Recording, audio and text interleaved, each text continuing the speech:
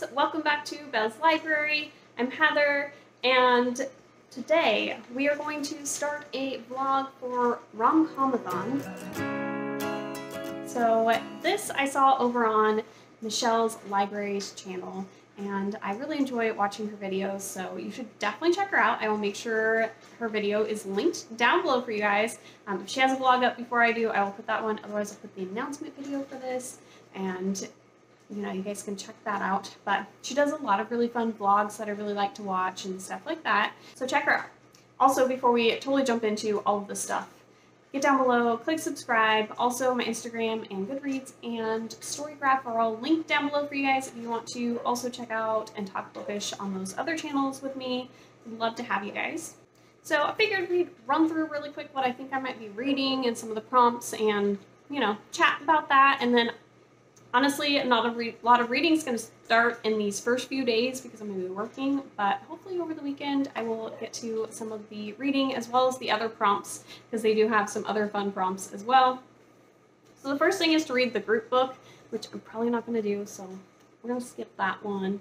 Like I said, I only have like half of this week to actually read, so I've only got a couple things that I'm going to be picking up. And then I also didn't find a book with either of the host's favorite colors, which were yellow or green on it, so we're just kind of going to ignore that one as well and move on to prompt number 3. And that was to read a backlist book, and I'm going to reread The Love Hypothesis.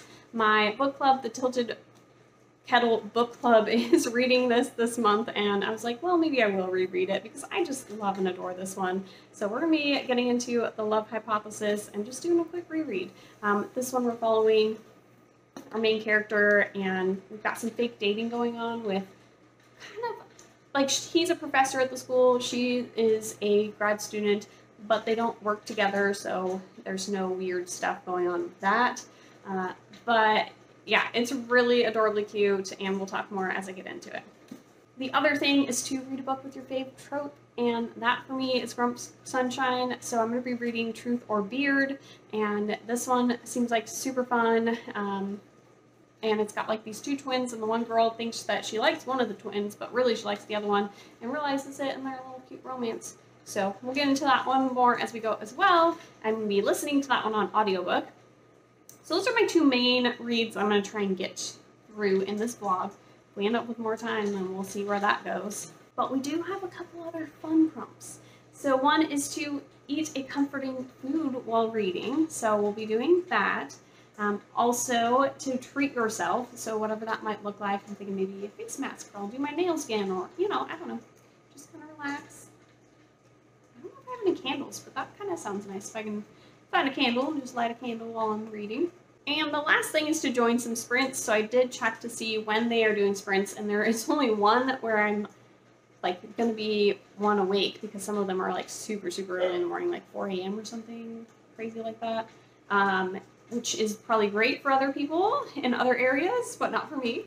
And then one of them is while I'm working, so there's one other one that I'm hoping to get to at the very end of the readathon, so I'm going to really try to get on those sprints, because, you know, I don't get on those a lot, but I would like to kind of change that up. So that's kind of the general gist of where we're going with this readathon.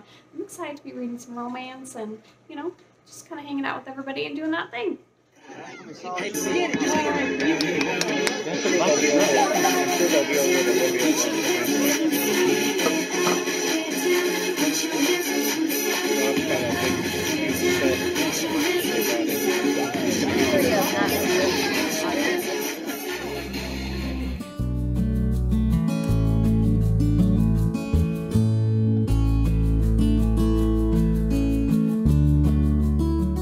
I am done with my long few days of work, 12-hour days, like you literally just do nothing else except for work. So that is done and over with, and my day is starting to wind down. So I'm sitting here reading The Love Hypothesis a little bit. My dog is being, I don't know what he's trying. He wants to be down here, he wants to be up there, and he's having a hard time with stairs because his little back is like still mending, and oh my goodness, he's too funny. He figured it out. Okay. Anyways, today I was busy most of the day. I went to my daughter's first little game where she was doing cheer. It was so cute, you guys. Oh my gosh, it was so cute to watch her do her little cheers. They're doing it for flag football because she is only 7, and oh my gosh, just adorable.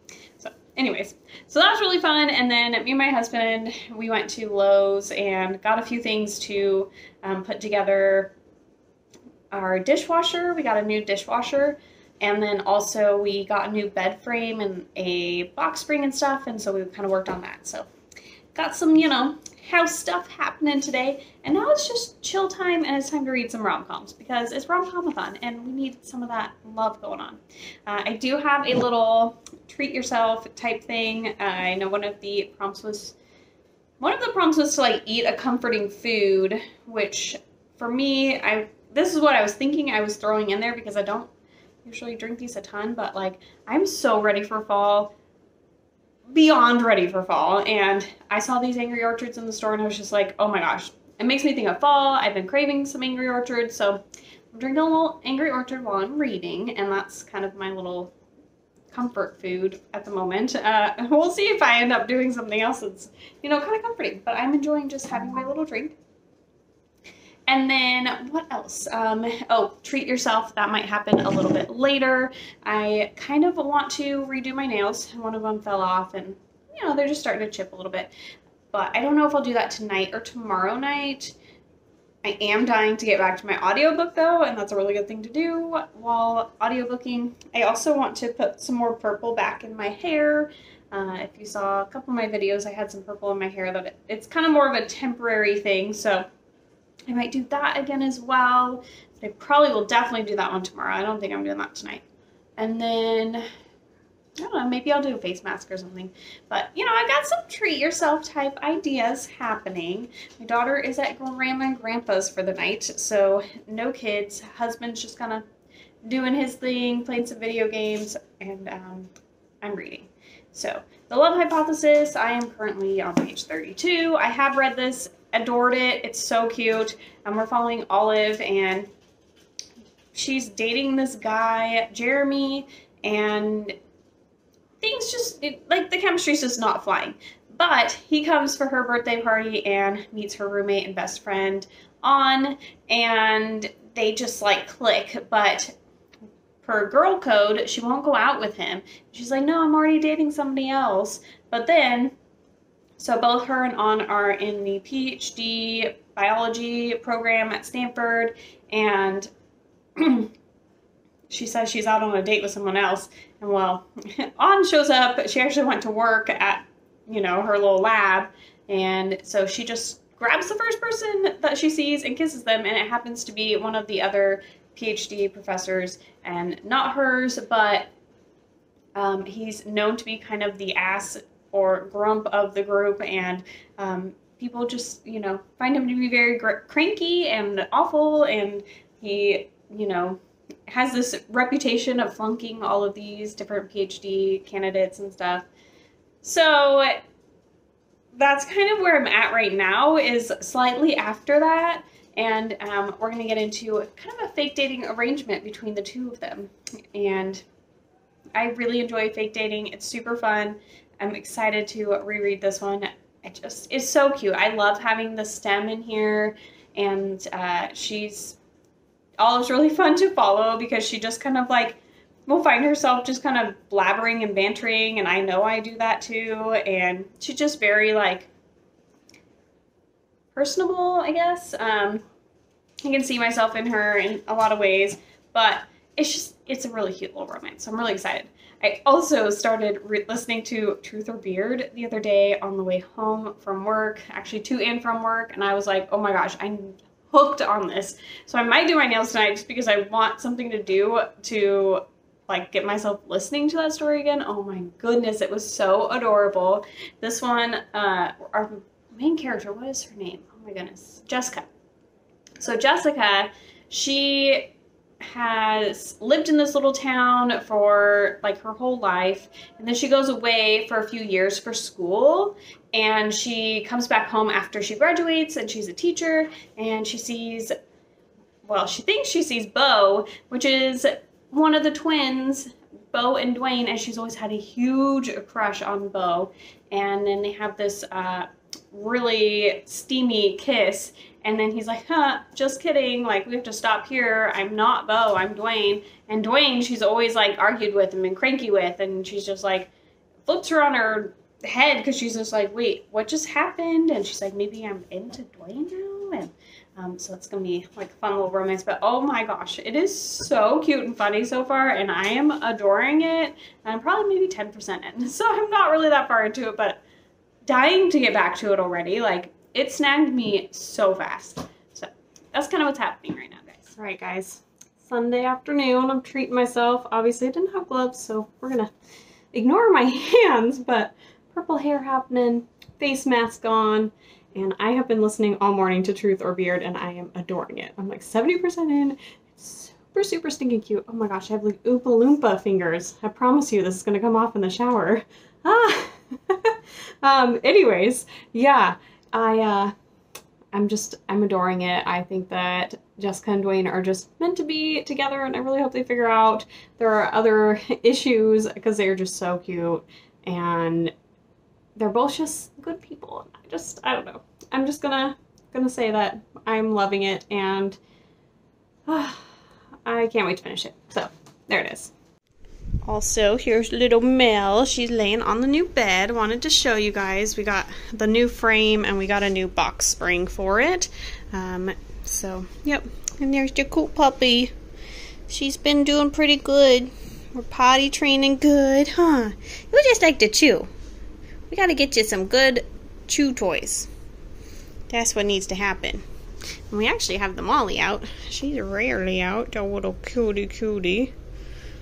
And in our laundry hamper is our other cat, because I don't know why she likes that. But anyways, that's my little pet update for you guys. I don't know where the Timmy's at. He's hiding somewhere.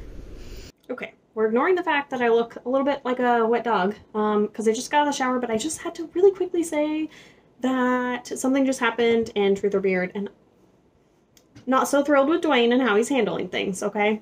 So I'm gonna do a smidge of a spoiler here. If you haven't read this, just skip ahead or press mute until the spoiler bar is gone. So, he found out some news, third party, about something that had happened with Jessica that she hadn't even had a chance to talk to him about. And it kind of can change things about their relationship status and what's going on, and just doesn't even talk to her, takes it at face value, and then she says she loves him for the first time, and he just is like, okay, cool, well, I'm gonna talk to you later, and just hangs up. What? Like, we're just not gonna talk about any of it or have any communication between the two of us, because that is a really healthy thing about a relationship. And yet anytime she kind of has something like that where she maybe isn't totally being completely open and honest about something, he's gonna like push her and make her say something about it, and we're gonna have a conversation, but he's not gonna have the same respect back for her. Not cool. So yeah, that's kind of a bummer that, you know, we're having this miscommunication, but I still am totally rooting for them, and I just still think they're really cute, and I'm really enjoying the story, so I will forgive it, but I just wanted to tell you guys about it. Hey guys, all right, it's Monday morning, and I just got back from a quick walk around the neighborhood, get my heart rate going, you know, all that good stuff. And I just wanted to say good morning. We've got one last day of ROMCOMATHON, and I'm gonna join in on some reading sprints a little bit later on Michelle's channel. So excited about those. I'm gonna go cool down and kind of freshen up a little bit here, and then I will update you on my reading. I did so much reading yesterday. It was a wonderful reading day. I'm loving this readathon, but I'll talk to you guys in a sec. Okay, I am all freshened up. I did a couple things like my nails, so they're looking a little better, and I did some laundry and dishes and just kind of, you know, got myself moving for the day. And now I'm sitting at my desk because we are going to be starting some sprints on Michelle's channel, who is one of the hosts for this readathon. And I figured while I was waiting, because we've got a few minutes, that I would just kind of update you on where I'm at with my reading. I did end up finishing Truth or Beard last night, and oh my gosh, I loved it. It was super cute. I will say, I mean, there was a little bit of some, you know, miscommunication issues that, like, were a little frustrating. There was another scene after the one I talked to you guys about that I was like, all right, you're about to piss me off, and I really don't want to go this direction. But then it kind of like came back around. So I was happy, and I really want to just keep going through these books. Like, I'm like, can I just throw out my TBR that I just did for Bookathon and everything else and just go through these books, because that's kind of what I want to do right now. But anyways, we're not going to do that. We are going to keep to my TBR. But I probably will try to squeeze some of those books in soon because it was adorable. I'm thinking, I haven't run it through Compile for my rating, but I'm thinking it's probably going to be a 4.5. I don't think it was a perfect 5 just because I had a couple of those moments. But it gave me the butterflies, and I really enjoyed it, and I just can't wait to continue the series. So, really love that one. I'm adoring this readathon right now. I'm having so much fun with it, just like relaxing, taking care of myself, reading some awesome romance books. Like, it's good vibes right now. I also have been reading more of The Love Hypothesis last night. So I am a little over 100 pages in. I'm on chapter 7. And I don't know that I have a ton more thoughts on this one. Since I have read it, I know where it's going. It's taking me a little bit to get into it, but I am starting to really get into the story again and just remember them. I love Olive's kind of quirkiness, and Adam's just very flat-faced, stern, you know, but like you can tell that he's got more to him that we're just going to be cracking open soon, and I'm excited to see that. So I'm enjoying their story. It's a fun time. I'm going to keep reading it during sprints, and I'm also going to try and work on, I would like to do a little bit of filming today, so I need to plan some of my video plans and see, I have what videos I need to make, but I need to just kind of organize myself a little bit with them. But that's kind of what's happening. So we're going to take a small break and do some reading sprints and read a little bit more and see how the day goes. And hopefully I'll be able to actually finish this today, although I'm not sure that I will. I'm just not reading that fast with physical books at the moment, and I have a ton of stuff on my to-do list today. My daughter has cheer practice later tonight. I've got to run to the store. I don't know. My planner, like today, is just like full from top to bottom with just stuff, which hasn't happened in quite a while. My husband started a new job today, so I think that's part of it. Is I'm kind of like stepping in and taking over a few things that usually he would just take care of. So we'll see how the day goes, but I am going to read for a little bit on the sprints and kind of enjoy some of that and take a little break. It'll be like my little lunch break, and then I'll get back to doing all the other life things. Good morning. It is Tuesday morning. The readathon is over, and I actually finished this last night. I was not sure that I was going to be able to have enough time to, because I still had a couple hundred pages yesterday to read, but I did it. I managed to just fly through this last night, and I had so much fun rereading it. This was such a wonderful readathon. I absolutely adored just sitting and reading all these fun contemporary romances, and also kind of enjoying some of those other prompts that were just like, hey, let's chill out, let's have some comforting food, let's, you know, treat yourself to something. And I loved that combination of the two. It worked out so well. So thank you to Michelle and Aoife for putting this together. You guys did an amazing job. But The Love Hypothesis, if you have not picked it up, is so cute and so good. I actually just saw that on Book of the Month. They have her next book, and I was just like, yep, that's the one I'm doing. It's called Love on the Brain. So excited to see what her next book's going to be all about. I haven't read any of the novellas yet, but I've got her next novel on the way. So in this one, something that was kind of fun and different that I picked up on with my reread was I didn't remember how many fun little, like, kind of inside jokey things that they had together, which I thought was so cute. Like, she makes fun of him for being old, and decrepit just because he's in his 30s and she's like still in her 20s. So I thought that was kind of fun. And like there's just a few other little things, like she loves all those super sugary Starbucks drinks, and he makes fun of her for that, and she makes fun of him for always just having a plain black coffee.